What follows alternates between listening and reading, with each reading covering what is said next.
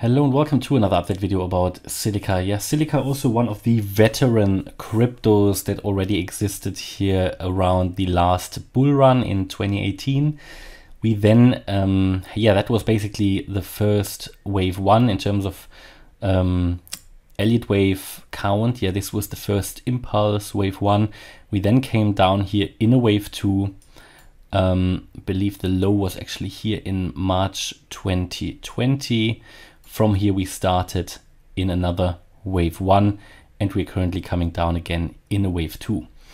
The next wave would be a wave three ideally. We need to do that to really start moving, because obviously wave one, two, this should have been it for the wave two.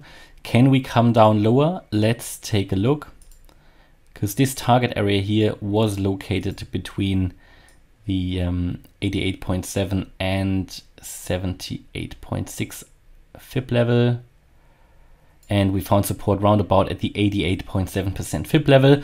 So a drop below that would not be good for the chart.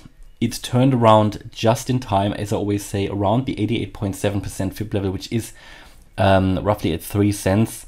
Had it dropped below that, it wouldn't have been good for the chart. Typically, last exit is the 88.7.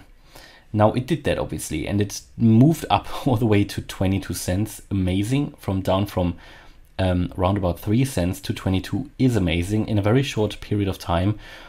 Obviously, I told you that after the 2nd of April you'll get a reversal. This happened. That was because of their event. It was foreseeable that you get that. What was not foreseeable was really how far you can come down. Obviously, the ideal level for such retracement is exactly in this area. So this is what makes sense at the moment, coming all the way, counting these fibs for that wave.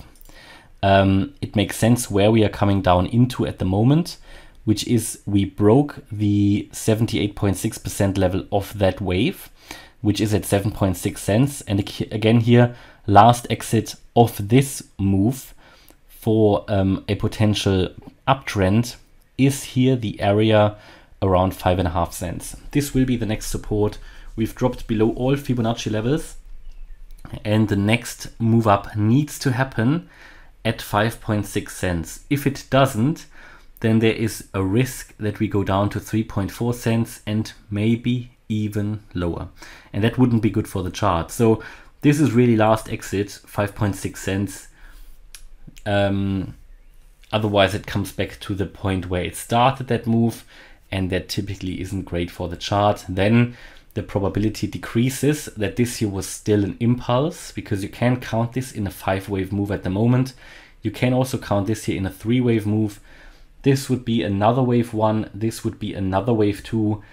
But below 5.6 cents, it gets unlikely that it's a wave two. It would have then just been a corrective move, and we have to expect even lower prices, even lower than 3.4 cents.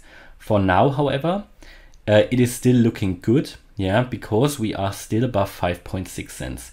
And if I look at the indicator, I mean, the downtrend strictly is not stopping, but we're now getting into the oversold territory where it's getting interesting again for ZILLIQA. So we are oversold on the 8-hour, we are oversold on the daily, we are oversold on the 4-hour chart. We can't, well, yes, there is now a bullish divergence actually on the 4-hour chart. Yeah, so making lower lows on the price chart, making higher lows here on the RSI, which is a first sign that the downtrend is losing a little bit of steam. That is something we need to keep an eye on. It doesn't mean it has to break out tomorrow to the upside, but it is something that certainly is worth observing. But again, what I need to tell you is 5.5 cents is the logical next support level, typically in a wave two, and this here could be another wave two down at the moment. Yeah, in a breakout scenario to the upside, which I would actually give quite a high probability, given how impulsive ZILLIQA did move up in the end and how corrective it is now coming down. That is actually looking quite good.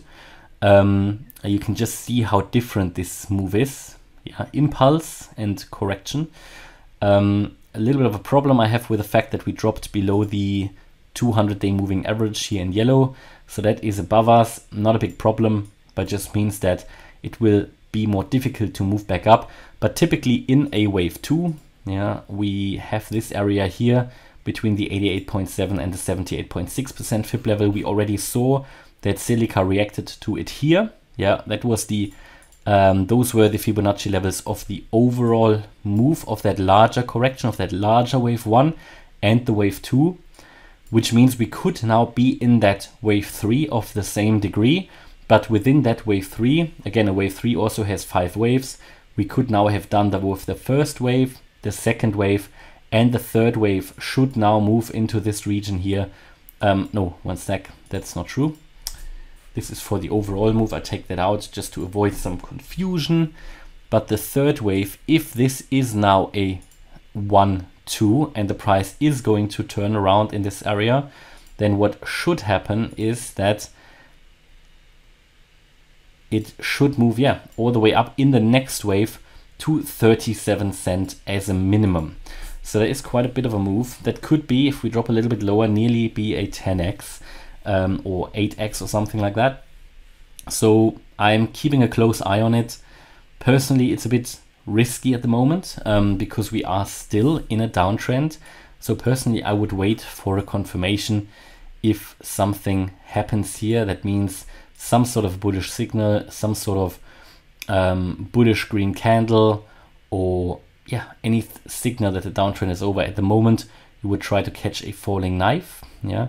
And there is certainly more downside potential to 5.5 cents. The good thing is that 5.5 cent level, which is that 88.7% Fib level, is also previous resistance here. So basically a retest of the previous swing high would make sense as well. That's actually a little bit higher. That starts already at 5.9 cents. So it is something I would keep an eye on. So good potential here in summary that ZILLIQA finds support here. It's oversold now. It's coming into a very critical region for a wave 2, and this could be a wave 2 where it then gets a really good chance to turn around at 5.6 cents. And then if it does that in a breakout scenario, it would move to at least 37 cents. Problem, if we drop below 5.6 cents, then there's a good chance we see the previous low at around 3.5 cents. All right, so hopefully you liked the update about ZILLIQA. If you did, please hit the like button, leave a comment and subscribe. And if you really like the content, check out the channel membership and yeah, maybe even check out the trading course I'm currently publishing chapter by chapter on my website, morecryptoonline.com. And you can find all the links in the video description. Thanks a lot for watching. Bye-bye.